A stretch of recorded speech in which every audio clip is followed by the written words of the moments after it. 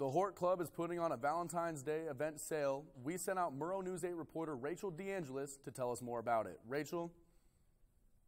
Thank you, Xander. Right now, I'm currently standing inside of an amazing greenhouse where the Hort Club put on a special Valentine's Day sales event. If you're looking for some flowers to buy for your Valentine, I suggest these. They were here from 10 a.m. to 3 p.m. today, the same time tomorrow. Rachel DeAngelis, Murrow News 8. We know you've been curious about the unidentified flying objects in the sky. We'll tell you what government officials said about why they shut them down.